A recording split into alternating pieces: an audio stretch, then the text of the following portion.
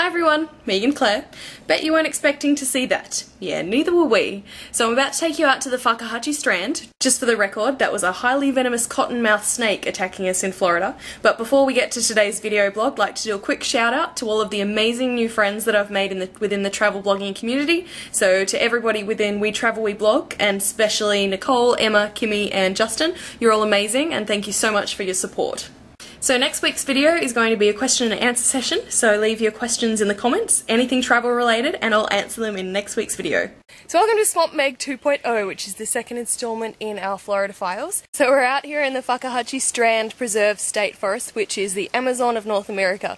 And the Fakahatchee Strand is a linear swamp forest, which is approximately 20 miles long by 5 miles wide. So this strand has been sculpted by the movement of water over thousands and thousands of years, and clean fresh water is the key to its existence. It's a haven for endangered species of plants and flowers and a huge array of endangered animals. There's a 13-mile scenic drive which you can take near the visitor centre. However, we believe we're a bit more adventurous and we've been taking the back roads and we're doing a bit of backcountry biking through completely wild land and completely wild area. The trail is over tram tracks that have just been completely covered up over the years. So it's very interesting and it's a bit eerie even. Let's go and explore the Fakahatchee.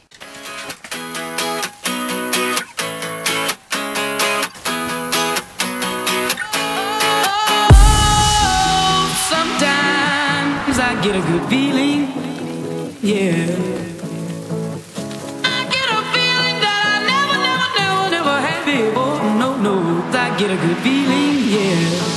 Oh, sometimes I get a good feeling, yeah. Okay, so we've just ridden for about an hour deep into the Fakahatchee and we've now got a flat tyre, so I guess we're walking all the way back. It's going to be a long 3-4 hours.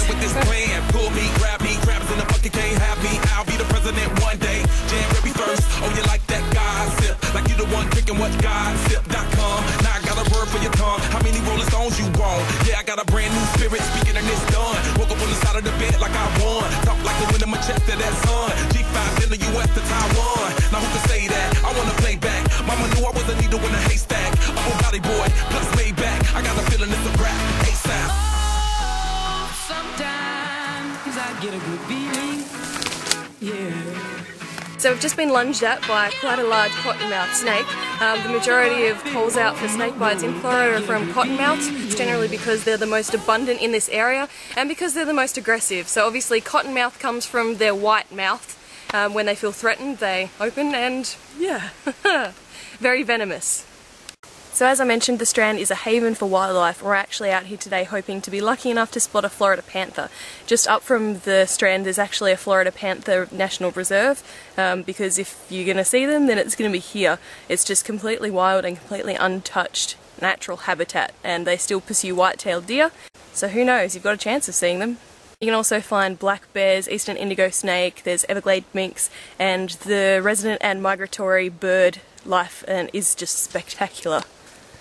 So it's surprisingly not only wildlife lovers who are attracted to this area, but also orchid lovers. And you know how there's a saying that you don't mess with a dog person or a cat person? Don't mess with orchid people. Apparently there's a really loony subculture for the flower lovers in this area, because the Fakahatchee is the home to about 44 different native orchids, and they're some of the rarest orchids in the world. They actually have a lot of the Fakahatchee closed off and you can do a guided tour. However, if they do take you out to see some of the rare orchids, then I've been told they blindfold you just because they're worth thousands and thousands and thousands of dollars. They're literally some of the rarest in the world. When they bloom for about 5 days during August, and people fly from all over the world just to this area just to see if they can see these orchids.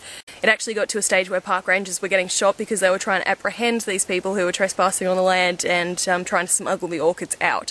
So, a bit crazy. Part of the Fakahatchee Strand is home to the 10,000 islands, and West Indian manatees, if you're lucky, you can see floating about, and American crocodiles surprisingly also carry on this very secretive existence in this area. So I promised that I would not use the see you later alligator line to sign off again, because apparently that's too cheesy, so in a while, crocodile.